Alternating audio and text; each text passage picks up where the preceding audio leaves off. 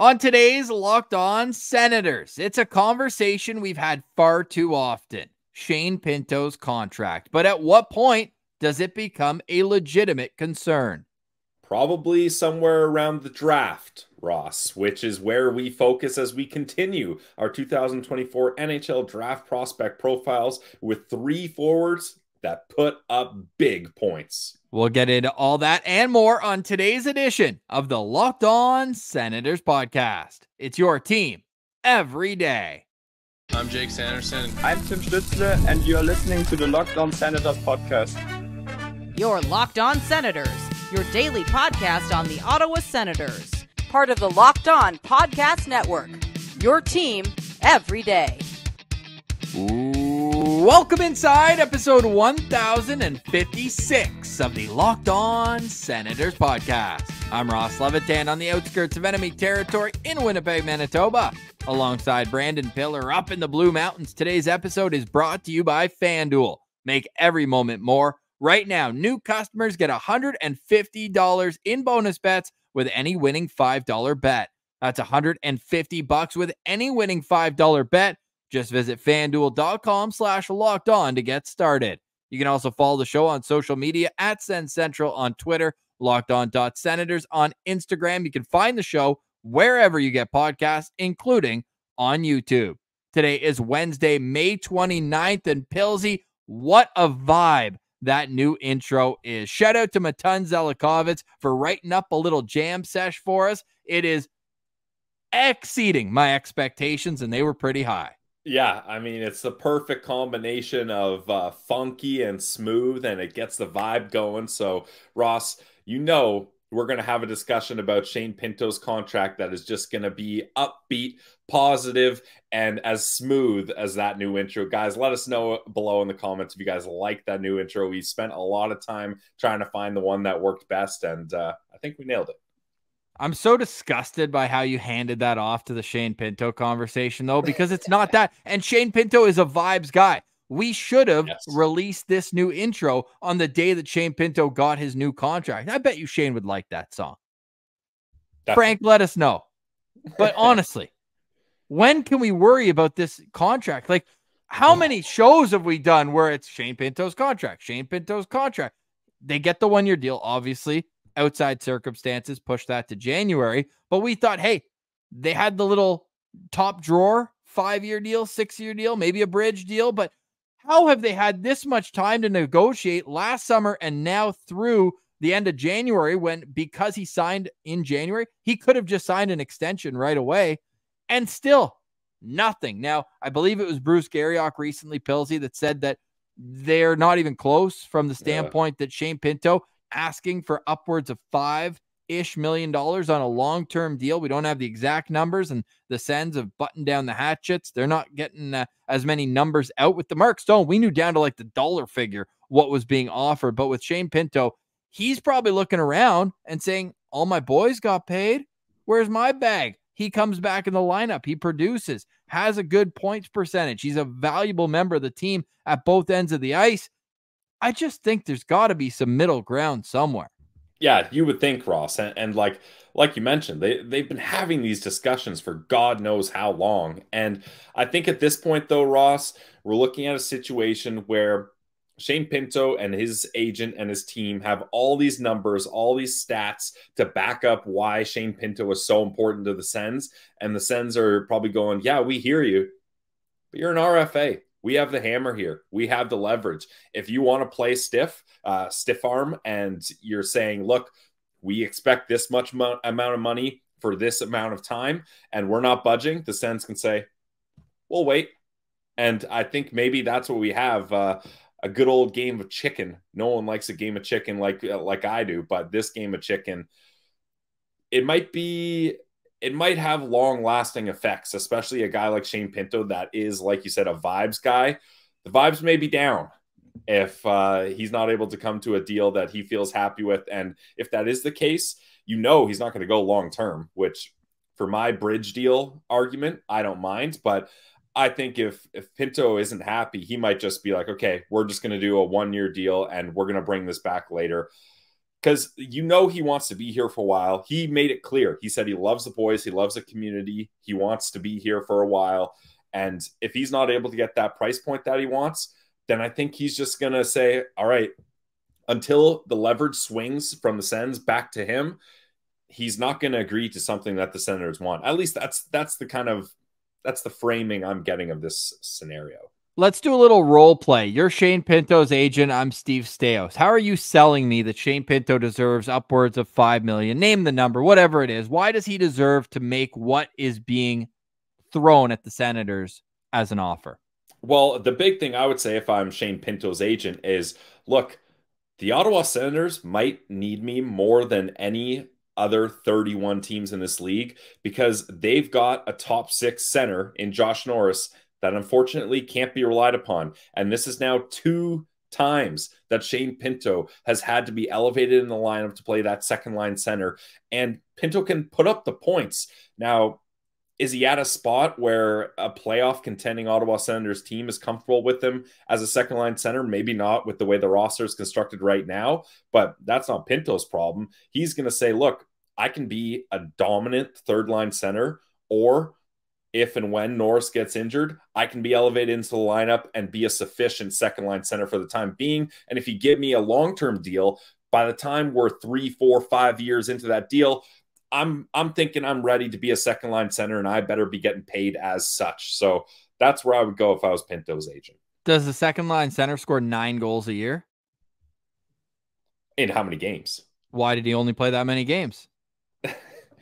That's Steve Staios dropping the hammer. What, he missed half the season. His leverage is not only as an RFA, but as an RFA that played 41 games. And by that time, the team was so far out of it that it was already meaningless games.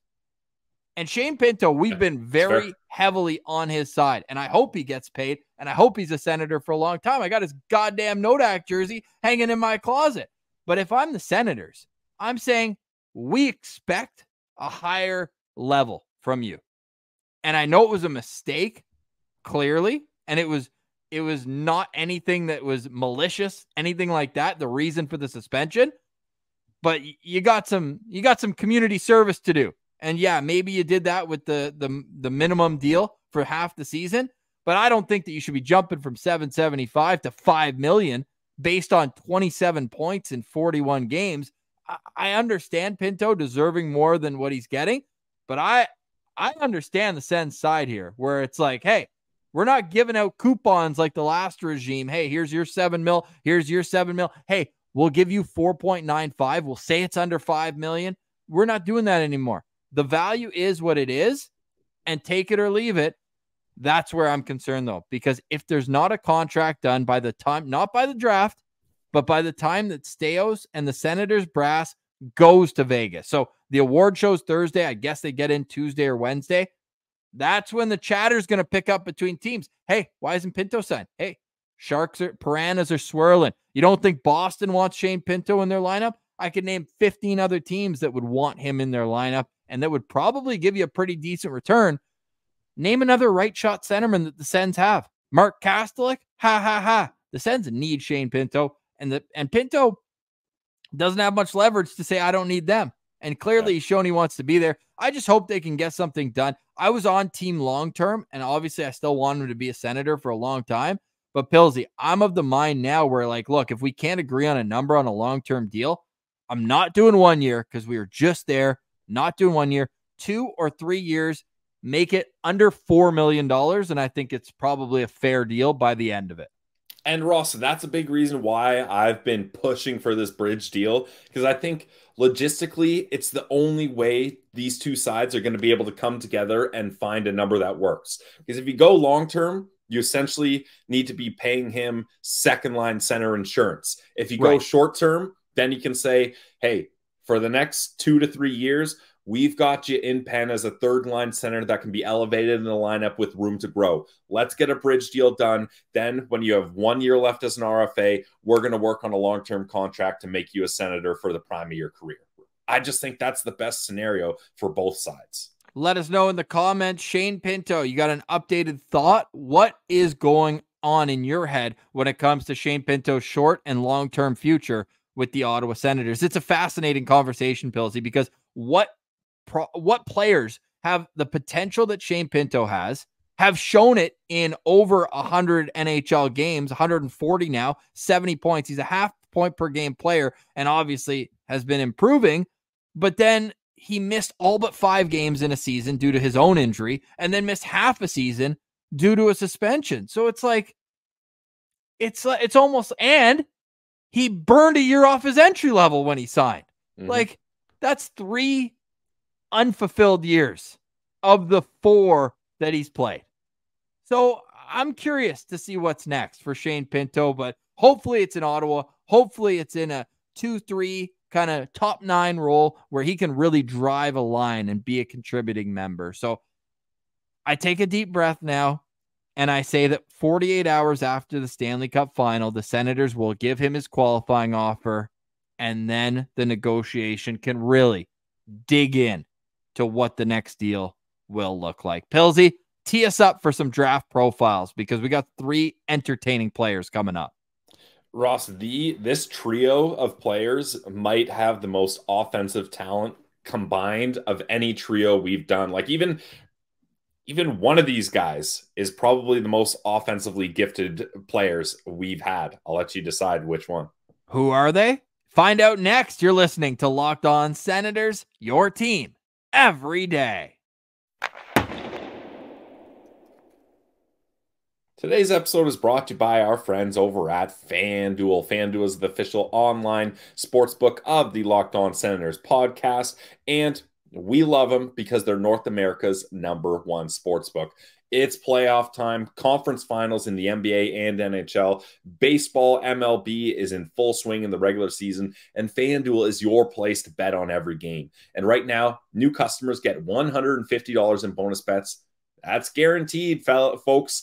That's $150, win or lose. You can bet on everything from slap shots to home runs to slam dunks, all on an app that's safe, simple, secure, easy to use. If I can use the FanDuel app, so can you. And it is the only sportsbook app that I turn to. If you want to bet on props, like player shots, totals, over-unders, you think it's going to be a high-scoring game. If you want to bet, you can even bet rebound, assist props in basketball. You can have parlays, get some future bets in. You got to have a diverse portfolio on your FanDuel account, and you can do it today. What are you waiting for? Visit FanDuel.com/lockedon and make your first bet an automatic W. FanDuel, America's #1 sportsbook. Today's episode is also brought to you by the GLEBE Central Pub, located right in the heart of the Glebe at 779 Bank Street. The GLEBE Central Pub is your place to go when you want to have a great time. Whether it's Tuesday night trivia or whether it's wing night on Monday. You still full from last night? 75 cents per wing, minimum 10 per order. My goodness, you're going to eat 10. Like they say minimum 10, you're going to eat 10 wings at least at the GLEBE Central Pub. Now, the GLEBE Central Pub is also conveniently located, but that's just a bonus. What's great is the atmosphere inside. I'm talking about from the top down. Blair is always, what a bombastic personality our guy Blair is. He comes in guns blazing, having a great time at the bar, and he also makes sure that everyone around him is having fun too. Also, I had the smash burger last time I was at the GLEBE Central Pub.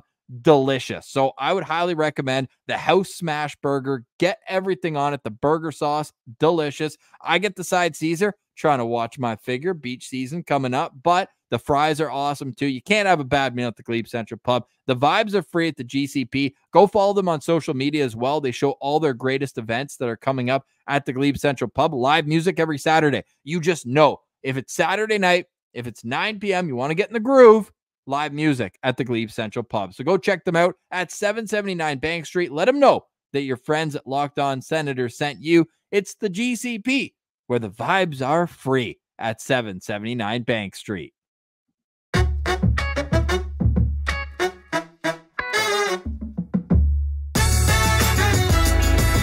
All right, welcome back, Locked On Senators. A reminder, you can follow the show on social media at Sens Central on Twitter, LockedOn.Senators on Instagram, and we are posting all 80 of these individual draft profiles on our YouTube. So be a friend, tell a friend, their team drafts somebody.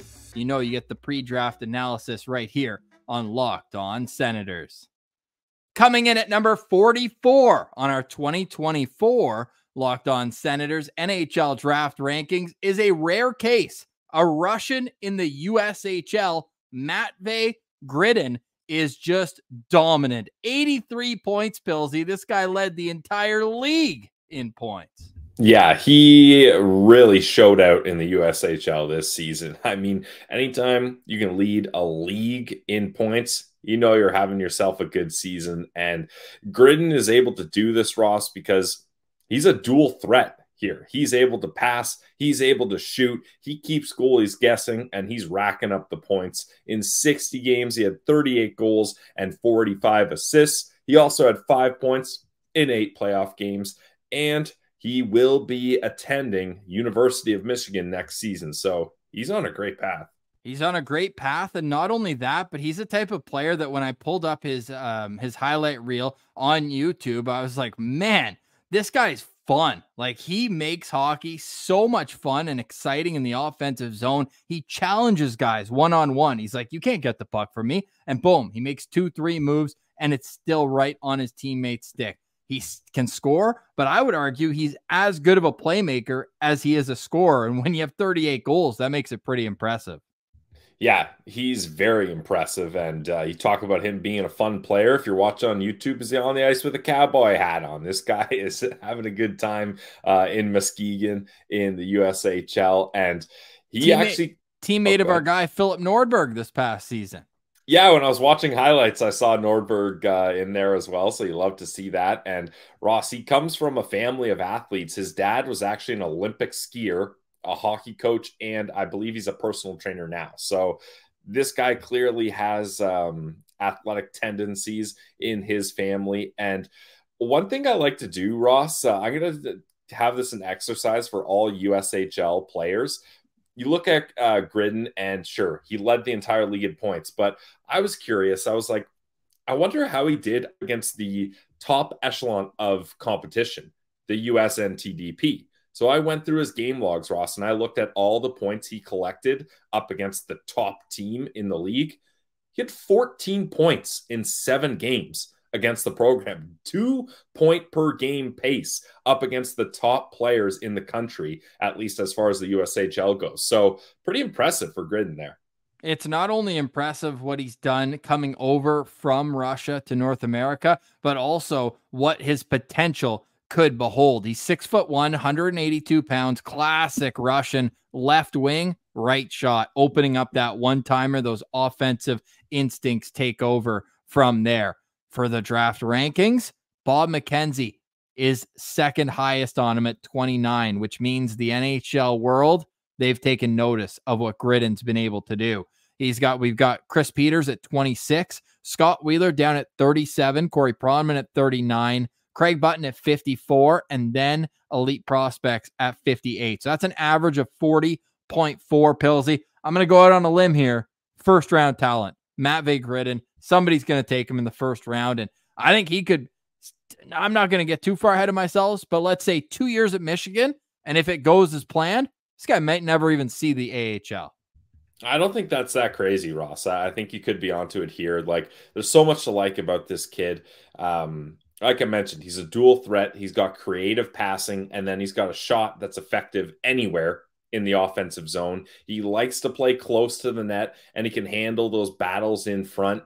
He's got a good toe drag wrister. He plays both sides of special teams, power play, and the penalty kill.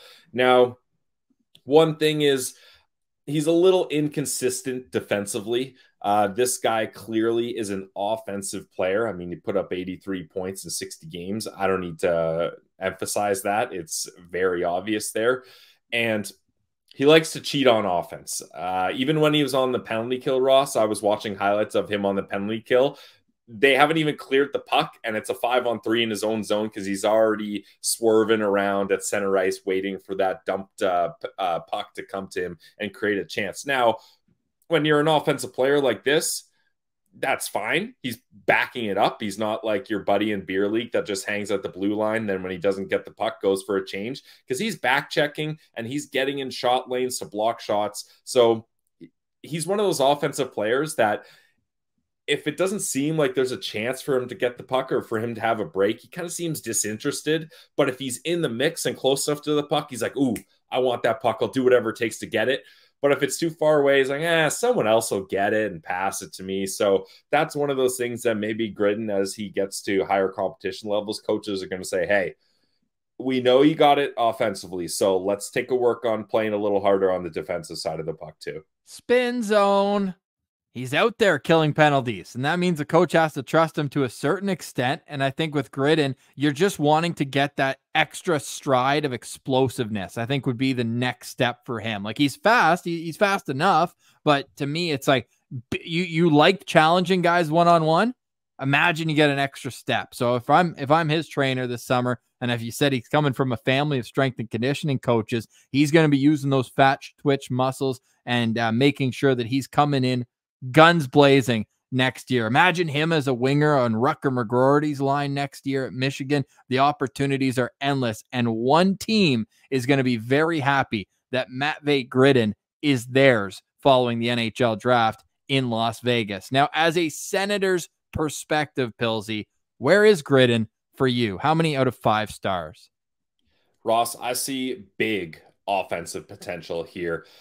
I'm not so sure I'd take him at number 25, but I love him at number 39. I got 4 stars for Matvei Gridin here. I think if he's available in the second round, Ross, you might even see teams trade up to snag him, like leading the USHL in points, decent size to him, dual threat, plays both sides of special teams. Like, there is a lot to like about this kid, and with a little bit more coaching and time, I think he can fix some of the defensive inconsistencies. This is a great player, in my opinion. He is my top-ranked player, even after all of today's 3 profiles. He's at 43 with the potential, or sorry, 42 with the potential to even rise a little bit higher. I really am a fan of his game. He's a highlight reel, and he's the type of player that I think you can count on to play pro games and potentially be that middle 6 guy. Hey, even some PK time, Billsy, if he learns how to stay in his own zone during the penalty kill, but we know that he brings it on the power play as well. So Matvei Gridin comes in at number 44 on our Locked On Senators draft rankings. But as I mentioned right off the top, yeah, he'd be a great option for the Sens at 39, but I don't think he's making it past night 1. For more draft profiles, go check us out on YouTube, Locked On Senators. All right, Pilsy, on the other side, we've got 2 more forwards to get to today. A forward-heavy day, but man, the offensive potential for all 3 of those guys is fun to think about what could come to the NHL. On the other side, you're listening to Locked On Senators, your team every day.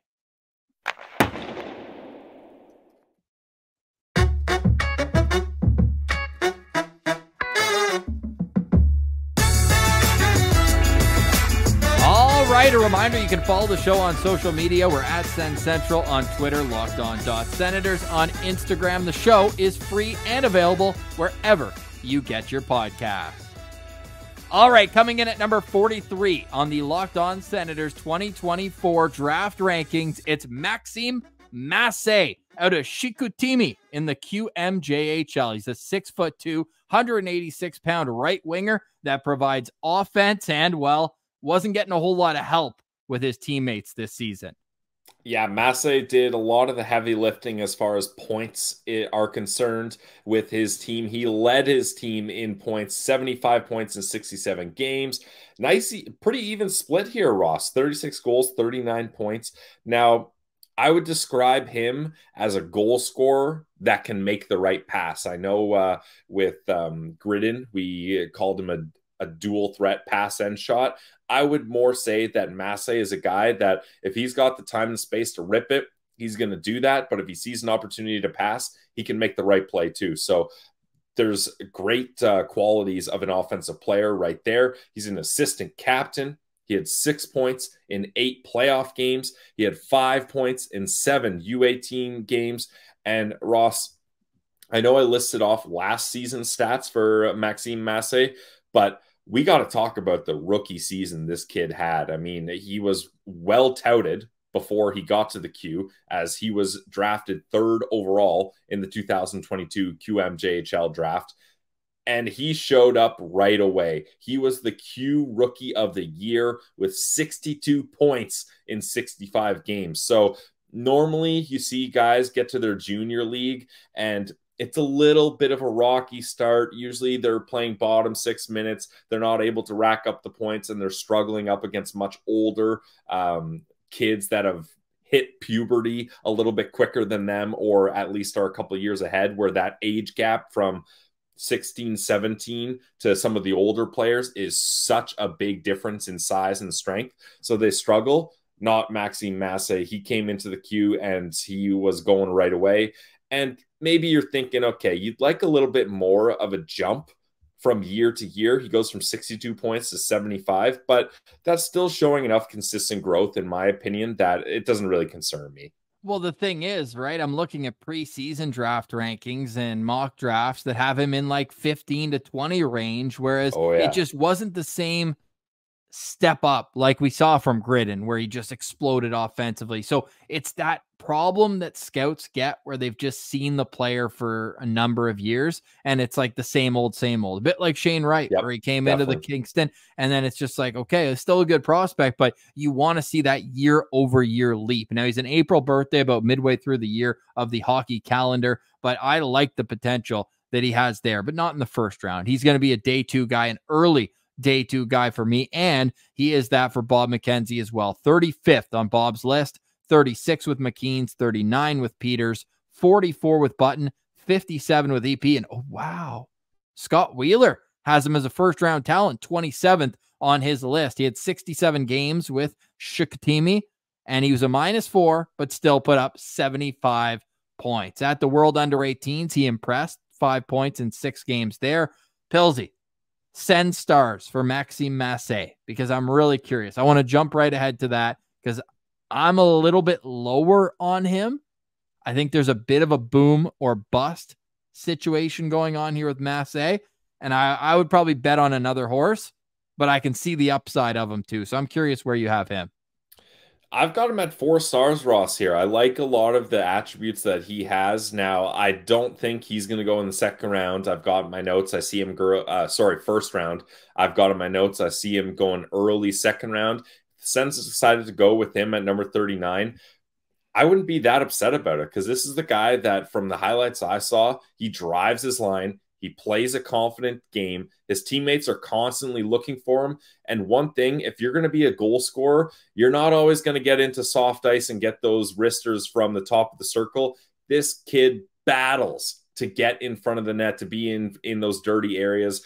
And if he's got a defenseman that's bigger than him, that's boxing him out, there might be guys that are stronger than him, but Maxim Massé is persistent, and he says, basically, you can cross-check me in the back all you want. The second that puck comes towards me, I'm going to get it before you, and I'm going to make you pay while you're working on being physical. I'll already have scored on you by the time you get your stick back on the ice or try to tie me up. So I like Maxim Massé a lot, and like I mentioned, at 39, I think that's the proper range for him. And looking at our guy, Scott Wheeler, since he has him the highest at 27, he just calls him above average skill across the board, whether it's his natural and versatile shot, whether it's the completeness of his game that just stands out. He's going to penalty kill and be in the zone. He goes to the dirties areas as well. Scott Wheeler really gets in depth in his write-up about why he believes Massé is a first-round talent. So just outside for me, I've got him around 50 on my board so far, right in that range of the Max Plants and the Adam Yekos of the world. So I'm curious to see, because he could also be a guy with that talent, hopefully, that's coming in Chicoutimi. Again, he led the team by 15 points this year and played one less game than the guy who is in second place. So I'd like to see him surrounded by a little more talent, and he could have 100 points next year in the queue. That wouldn't surprise me. But I just look at the NHL translatability, and there's just some other guys in this range that I see that one glowing attribute that just jumps out. Whereas for him, hey, it's good to be a complete player, especially at such a young age. But I think that scouts, and maybe here as an outsider myself, I get excited about the one-on-one skill of a Gridin, or a guy like, you know, that one-on-one potential that you can see from a player. So I'm a little bit lower on Maxim Massé, but if your team just selected him, you've got a guy who's got his toolbox full. He's a tradesman, And it's just about how he's going to use them to get him to be the best player that he can be. But he comes in at 43 on our Locked On Senators NHL Draft rankings. That average rank of 39.7, oh, it's awfully close to where the Senators pick at 39. For more draft profiles, go check us out, Locked On Senators. All right, coming in at number 42 on our Locked On Senators NHL Draft rankings is Lucas Pettersson, an undersized but, oh man, skilled forward out of Sweden. He's been playing with Modo with their J20 league, but he also has gotten a taste of the SHL. And for me, for a guy who's standing 5'11", 168, I think it's pretty impressive that he's been able to make the jump even just for 5 games at the SHL's top league. Ross, Lucas Pettersson is not in the SHL because he's a bully. Lucas Pettersson was able to play a handful of games in the SHL because other guys just can't catch him. This is a fast two-way centerman, and the speed that he has is very impressive. Scott Wheeler calls him a two-way centerman that skates fast, good snapshot, and forces turnovers. Now, we mentioned 5 games in the SHL. Unfortunately, 0 points in those games. But let's get to where it really counts and where he made his game shine in the J20 league. Anytime point scorer in the J20 league. Get your Lucas Pettersson tickets. Big time, yeah, because in 44 games, he had 57 points, 27 goals, 30 assists. It was clear that this guy dominated at the J20 level, and that's why he was able to go to the SHL. He was also an assistant captain in the U18 games. He had 8 points in 7 games, so more than a point per game pace up against his peers. He is solid, and so much that Modo wanted to squeeze a little extra hockey out of him. At the end of the season, he went back down to J18 level, where in 3 games, Ross, you guessed it, 3 points. Like when this guy's up against his peers, he makes it look easy. Lucas Pettersson is on Chris Peters' board, the highest of our 7 entities at 30. He's actually not even ranked by Corey Pronman. That's a bit of a head scratcher. Bob McKenzie at 31. Scott Wheeler at 36. McKean's at 37. Elite Prospects at 44. Craig Button bringing up the rear at 50. The points jump out, but it's also a responsible game for Lucas Pettersson, and that's what I think is going to attract scouts to him, where it's like, oh man, look at the offensive potential down against his peers. Well, let's see what he's going to project to be at the next level. Is he going to be an Elias Lindholm? Like, could he be that type of two-way guy who can score 50 points? I'm not so sure, but heck, every time he's out there against his peers, he produces. At the World Under-18s, 8 points in 7 games. So who's to say when he's 27 in his prime that he's not going to be at the top against his peers? Because he's shown it time and time again that he can. So I don't want to bet against this horse. I actually really like him. I'm almost thinking of rising him up. Right now, I had him just 1 spot below Julius Miettinen, but like I'm thinking of moving him all the way up to like Teddy Stiga territory. Like he's going to be up there with my top forwards in the 2nd round, it feels like. And he could be a guy, especially a team with strong Swedish ties. You think Detroit right off the top of your head, like that would be a perfect landing spot for a guy like Lucas Pettersson. Yeah, and I wouldn't doubt if Detroit's got some eyes on him already. Like you mentioned, they've got a lot of Swedish talent over there, especially in their prospect pipeline. And we've talked a lot about the offense, Ross, but this is a guy that kills penalties as well. And I feel like he's one of those guys on the penalty kill. It's so nice to have a burner on your PK, right? If the defensemen on the power play, your opponent's power play, are a little lackadaisical and they're playing give and go on the blue line, well, look out. Lucas Pettersson's going to jump in there, steal it, and he's gone, and he gets an offensive opportunity down a man before you know it. So I really think there is a lot of talent here. Like you said, I bet like whichever team drafts him, by the time his entry-level deal is up, I bet he's going to be up to speed in the NHL. It just seems like this is a guy that when he has time to get comfortable, he ends up thriving. So it's going to be very interesting to see how Lucas Pettersson does next season. I got to assume he's going to spend majority, if not all his time in the SHL. Like, what more does this guy have to prove in the J20 league? So next season will be a big one for his development.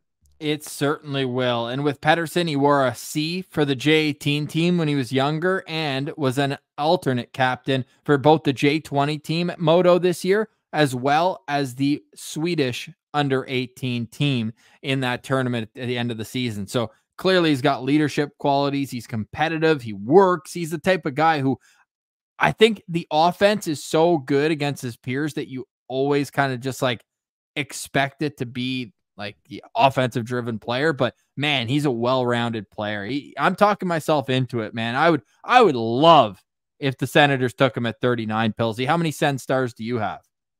So I've got him at 3.5 stars here. Again, that's not because I don't like the player. I don't know, Ross. I think for me, I don't know where he fits in the Sens system. And I feel like there's other opportunities and other types of prospects that they could go for. Again, it's not a knock on Lucas Pettersson. I also think I've got this guy in the 28 to like 33 range. Like, I know that's kind of random, and I'm not sure how I came up with that, but I just feel like he's going to go to a contending team at the end of the first round, or a rebuilding team at the start of the second round that wants to take an opportunity to draft a guy that's been dominating amongst his peers. So I don't think he's going to make it to either part of one of those Sens picks at the end of the first round. I think it'd be a bit of a reach at the first round, and then I don't think he's going to make it to 39. So that's why I got him at 3.5 stars. I'll call my shot. I'm going to say the New York Rangers in James Dolan's sphere are going to walk up there with the 32nd pick. Yeah, I'm calling it on May 27th. They're winning the cup, and he's going to come out there and say, from Modo in the Swedish league, that's supposed to be Dion Solberg's spot. I'm sorry. No, I'm sorry. It's going to be Lucas Pettersson. Solberg's right up there. I still have Solberg 3 spots up on that. Solberg's second on my list, but we won't get too deep into that. We'll point you to all of our draft profiles that we've got on Locked On Senators YouTube channel. All right, that's been another edition of the Locked On Senators podcast. Thank you so much for watching, listening, engaging with the show. Looking forward to another episode coming down the pipeline. What more rumors are going to unsubstantiately come onto the timeline over the next couple of days? Better not be any more BS, Ross. No, we're done with the BS, but we will say goodbye for today. Thanks so much for watching. For Brandon Piller, I'm Ross Levitan. This has been another edition of the Locked On Senators podcast. Your team every day.